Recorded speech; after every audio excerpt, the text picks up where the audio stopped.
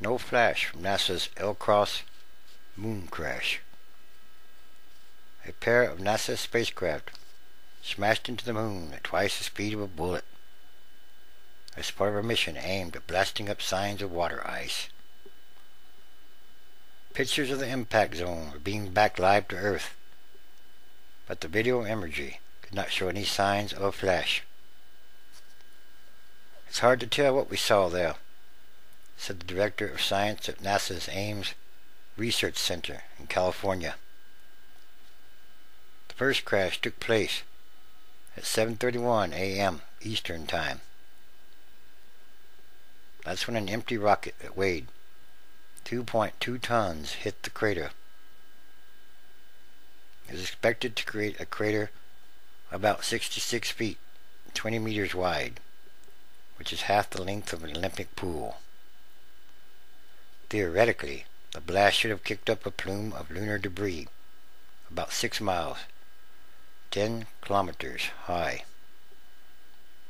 Scientists hoped an analysis of the debris would confirm the theory that water, a key resource of people going back to the moon, is hidden below the barren moonscape.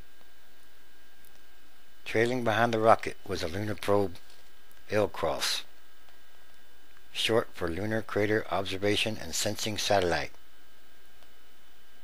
For 4 minutes, the LCROSS shepherding spacecraft sent Earth live pictures of the rocket stage's expected impact zone in multiple wavelengths, and then crashed into the crater itself. Telescopes focus on crash site. Telescopes around the world, including the orbiting Hubble Space Telescope, aimed their cameras at the moon to capture views of the dust-up. There were initial reports that some observers spotted a debris plume for the crash, but that was mostly just wishful thinking, because those reports were retracted later in the day. The imagery sent back by LCROSS showed a blip's worth of evidence that the crash indeed created a crater, but researchers said they hadn't seen any signs of a plume. LCROSS project manager Dan Andrews said it was possible that the lighting was bad for the spacecraft's images, and that maybe perhaps those images needed to be tweaked to make the debris plume easier to see. The raw images could have been essentially gray against black, he said.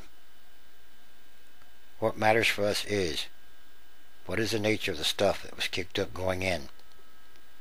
He said, all 9 instruments were working fine, and we received good data. The data will be analyzed for weeks to come. If the analysis shows no signs of water, that would run counter to recent findings, suggesting that lunar soil, also known as regolith, contains more water ice than previously thought. However, there could be other explanations for the absence of a water signal. For example, it may be that the water is unevenly distributed. That's a real possibility. Even within the permanently shadowed polar craters that are thought to be the best prospects for ice mining. LCROSS scientists say they may have come across a situation familiar to Texas oil wildcatters, whatever that means. We may have hit a dry hole rather than a wet hole, they say. Mission ends after mere months. Launched in LCROSS and its bigger rocket stage, launched together last June, and only separated Thursday night.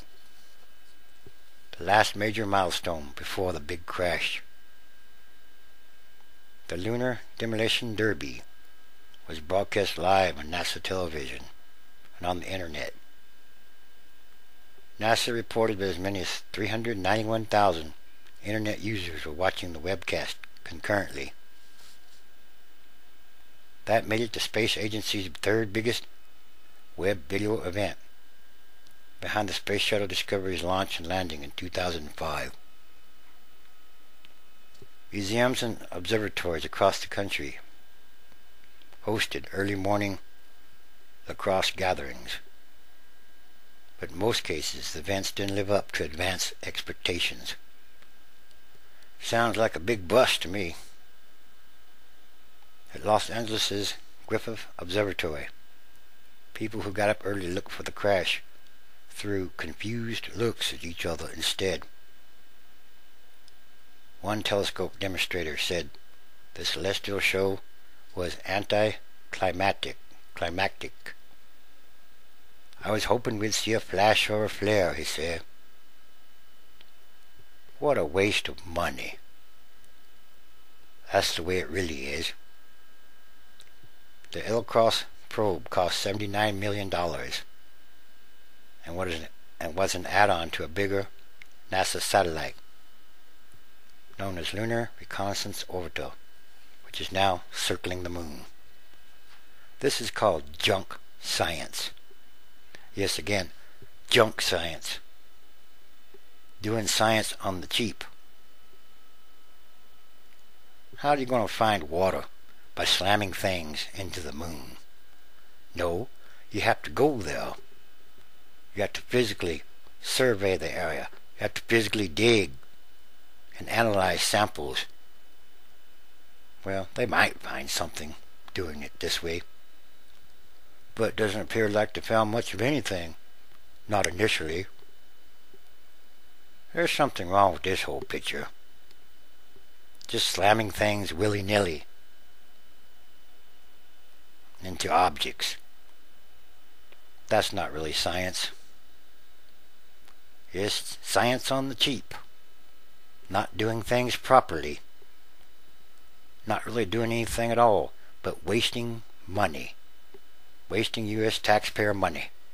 How many ways can the United States government waste our money? It could be called that too, couldn't it? Very well. Yes, what a terrific, horrific waste. And again, there's something wrong with this picture. And these are more signs of the end times, transition days. And yes, the transition, it's ongoing, day by day. And there are many signs.